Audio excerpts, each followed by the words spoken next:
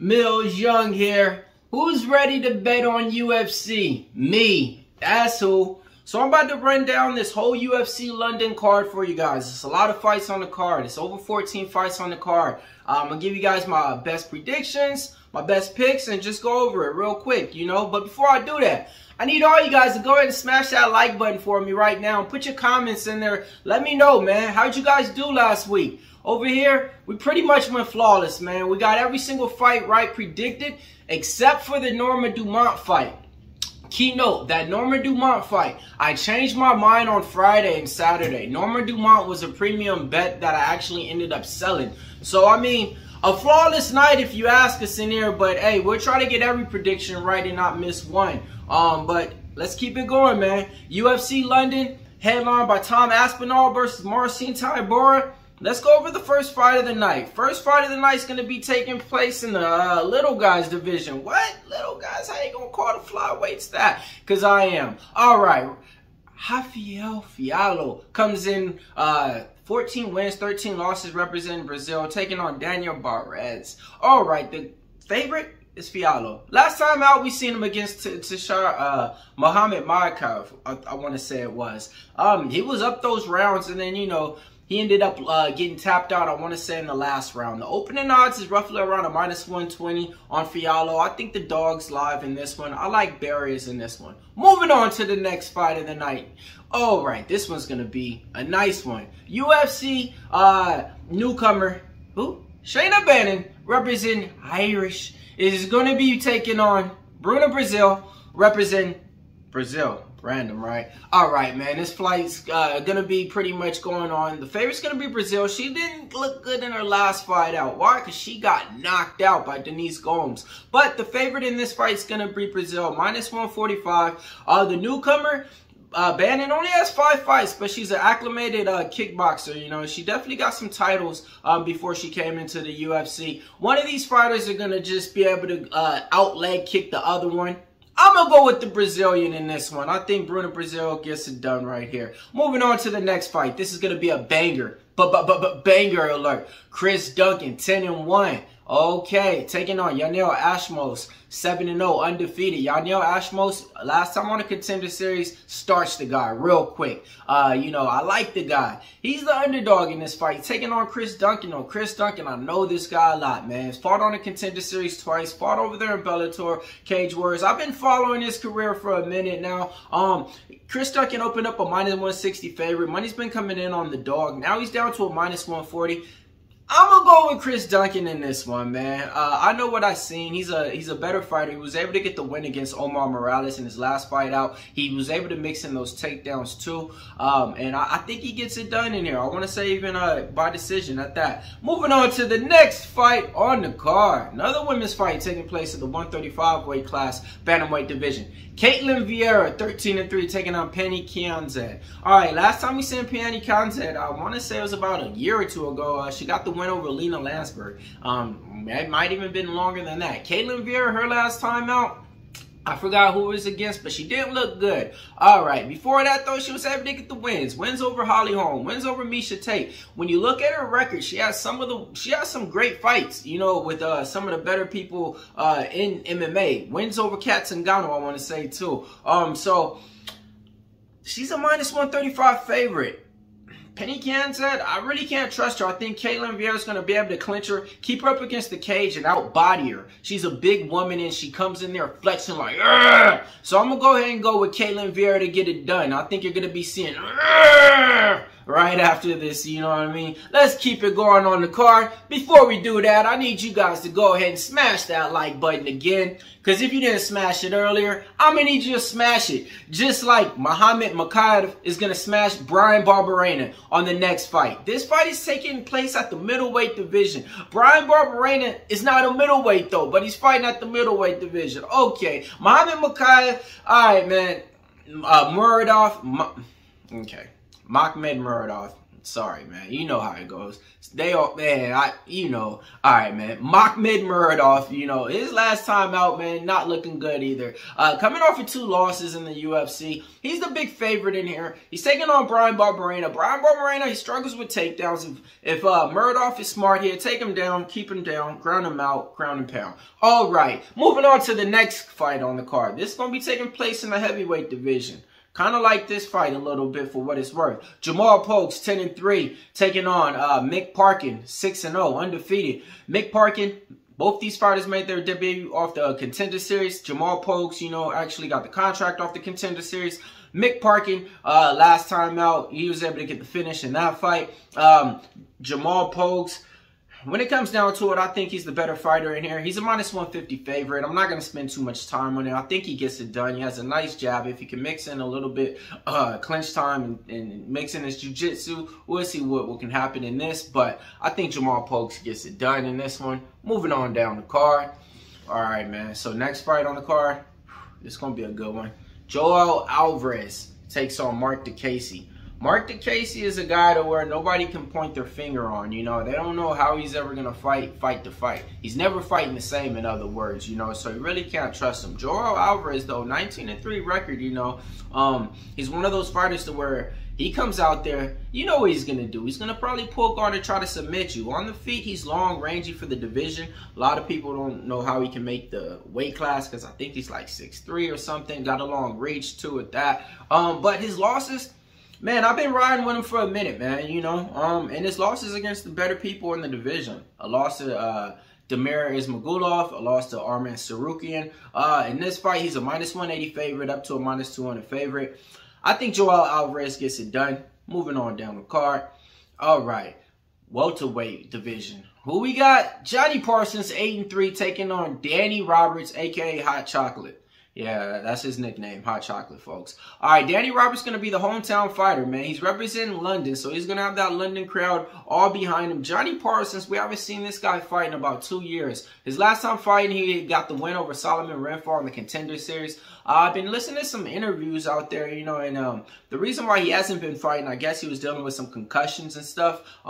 It's pretty much a pick-em fight in here. Danny Roberts, you really can't trust him. You don't know what you're going to get. If this was about 3 years ago, he was going forward in the division. He was fighting way more recent.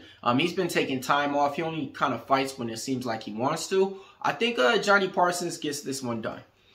Okay, next fight on the card going to be taking place in the bantamweight division.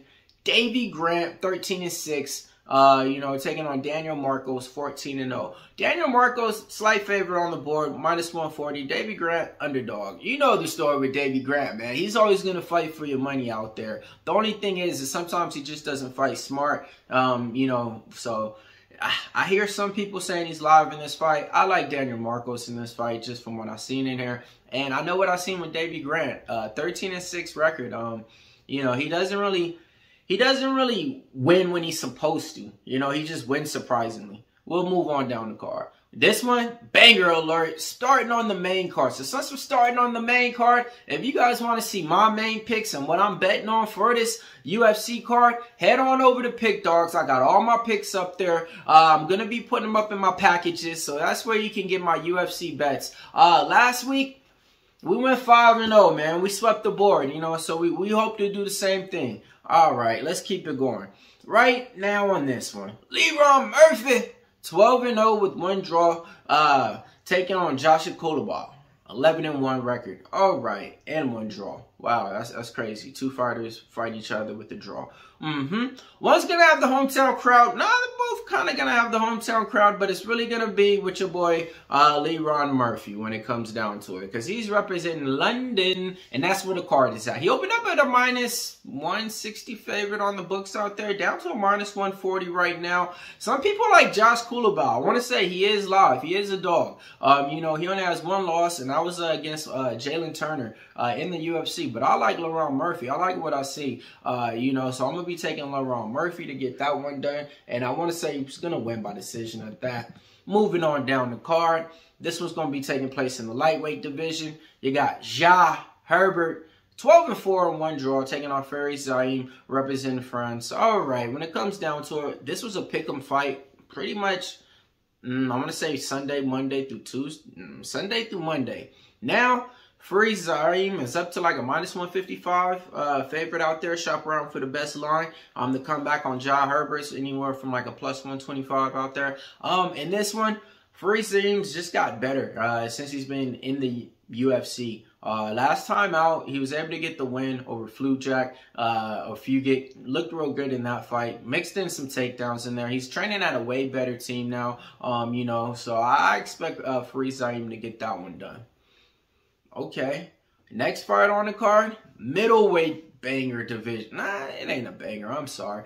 Middleweight fight on the main card taking place. This is going to be a grapple fest, okay? Jiu-jitsu versus jiu-jitsu. I'm trying to grab you and submit you. Who's going to be more stronger? Who's going to be able to submit him? That's what this fight is. What are we talking about, folks? Andre Muniz, 23-5, takes on Paul Craig. Okay, 16-6-1. Well, the reason why I say that is because both of these guys, their weapons is to get you down and submit you. You got one fighter in Paul Craig who would just fall down and just to pull guard. Like, he'll be standing there with you, He'll even fake getting hit. He faked, like, falling one time just to get to the ground and try to submit the guy. I don't know if it worked or not. Can't remember, but that's him. Andre Muniz, man, he lost last time out. I forget against who, but he was a big favorite in there. Ooh. Was it Brandon Allen? Yeah, I think it was Brandon Allen now that I think about it.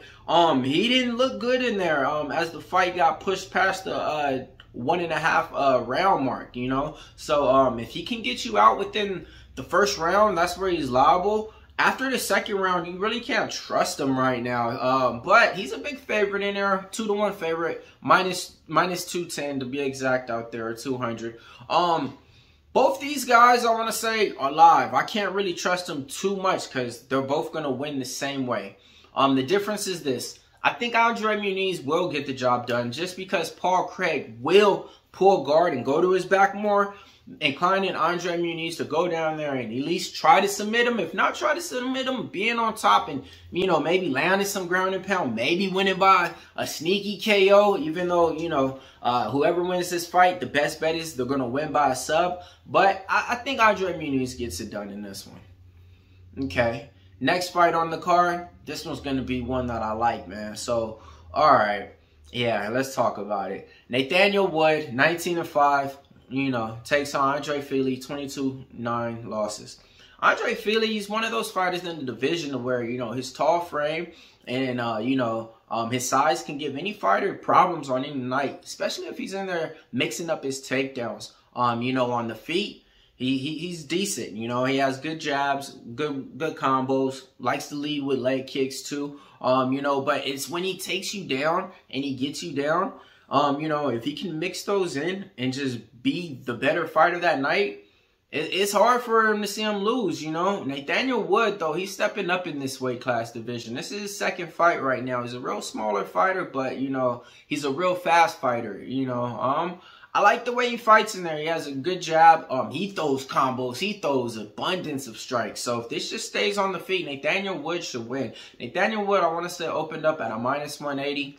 I snatched him up then. Now he's like to a -210 favorite out there. So I think Nathaniel Wood should be able to get this one done on there. Don't want to spend too much time on that one. But if you ask me, this is a fight to where I say, yes, the dog could be out the cage, folks, okay?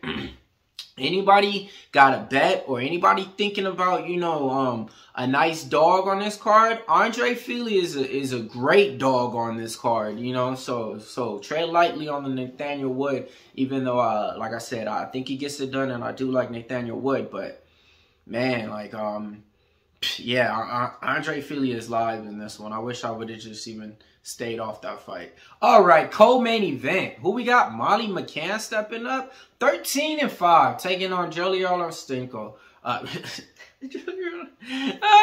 man, dang, that's funny. Julia Ostarenko, man. All right, man, Julia Ostarenko, man. But it kind of makes sense because her last couple of fights, she kind of stinks, bro. She's like on a, I want to say like a 3-fight losing streak in the UFC. I'm not looking at the exact record, but I mean, it's just bad out there, you know. But She's vicious though. She comes to fight. Molly McCann, she's a good boxer. She's just gonna keep it on the feet. She's gonna have the whole town behind her in there. Coming off of a loss in her last fight. I know a lot of people's gonna have a parlay. She's a minus 210 favorite out there. I think Molly McCann gets it done, but this is another fight to where I'm not invested too much in, and Molly McCann should get it done, but I'm not gonna say like Storolenko ain't live sometimes. Like, she can throw up some submissions on you and stuff. So watch out on this one if you guys are relying on this fight to be your last one to end your parlay with. Maybe find something else if you ask me. All right, main event time. Main event time. All right, before I talk about it, what are you betting on in this one, in this whole card? No. I need you to type it in the comments before I talk, man, because I've been talking enough. Now I need you guys, man. So type in right now. What do you guys have locked in? What underdog do you think is live in there? And which fight is not going the distance? All right, cool. I see it now. Main event time. Aspinall. Tommy Aspinall. Aspinall is back. 12-3 record. All right, man. One of those guys I should be fighting for the title if you ask me. His last fight out, man. Freak injury versus Curtis Blades. Something happened to his leg. I forgot if he threw a kick or if he checked a kick, but his leg just snapped. And he lost, you know, and that was that. Now, this is going to be his first fight back. But what? He's a minus 400 favorite. And the guy he's taking on, Marcin Tybura, 24 wins, 7 losses. I mean, one of the guys that's a lot of people thought would have got cut a long time ago and not been in the UFC. But he stuck around. And when he stuck around, I was riding that wave and betting him. Getting all that underdog money, you know, because everybody was betting against him and thinking he was done. That's when I was making money with him. Now everybody kind of knows what he's good at and what he's not good at, you know. And you know, sometimes when your fighters or underdogs get noticed, they don't win as much no more, and you start to just fall back on them. So I mean, he's an underdog that's live in this fight, if you ask me, okay? Because Tom Aspinall should not be a minus 400 favorite coming back off of a freak injury. Who knows what can happen? You haven't taken out one fight since then, okay? So, but Tom Aspinall should get it done. I got Tom Aspinall wins inside the distance in there. That's one of the fighters I remember ever since he's been fighting. I've been kind of betting him, and I've been making a lot of money on him because I don't think I ever lost except for that fight against Curtis Blades. So, yeah, I'm going to go ahead and take Tom Aspinall to win and get it done inside the distance in that one. All right.